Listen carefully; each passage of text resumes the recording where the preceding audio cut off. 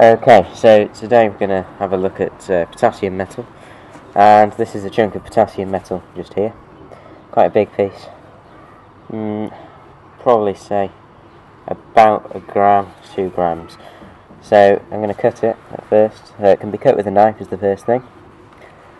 There we go, really easy, it's a bit like cheese consistency, and then you can see the fresh metal in there, unoxidized, because the outside layer that you see is the oxide. It reacts with the oxygen in the air. It's why it's stored under oil, and again it's reacting to form this oxide layer again, and you can't just keep cutting it.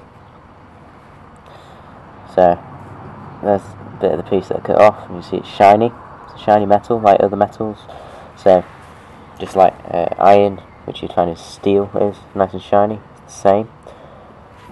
And well, there you go, you can see it oxidizing now. So that is potassium metal oxidizing in the air. Thank you for watching.